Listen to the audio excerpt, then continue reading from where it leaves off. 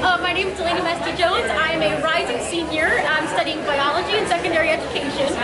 And my summer research was on eDNA and how we're going to use it to survey turtle populations in our local Monmouth County lakes.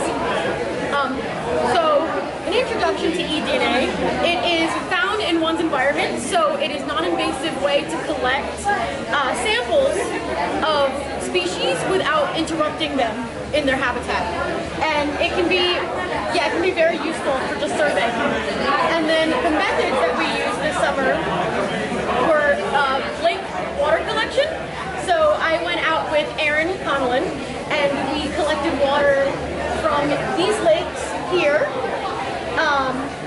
So a very simple bucket and rope kind of thing. We just collected, and then we used sanitized 1-liter bottles that we would then take with us. We throw them in a cooler and we freeze them when we get back to the lab. And then those will be the samples that get filtered. And each lake has their own bottle. We only collected 1 bottle per lake. And then it's dated so that we know when it was collected because there's peak times for turtles. So this summer we were able to get to the DNA extraction portion where we did DNA extraction on the filters. So after the water was filtered, we took the filters and we did DNA extraction.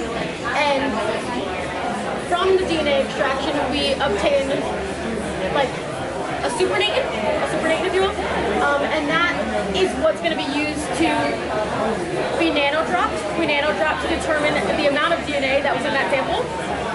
And then from there, we determine whether or not it's good for PCR. And then the PCR is what's going to tell us if there's turtles present. So we have these primers, and that's how we determine our species of interest, the primers that we have in the lab, and also like what is already native to Monmouth County. So that's how we chose our primers. And when we get to the PCR portion, now that we have positive controls from the aquarium, we're going to use our positive controls and then the samples that we reached the best DNA samples from to do PCR and then gel electrophoresis to quantify the presence of specific species in different lakes.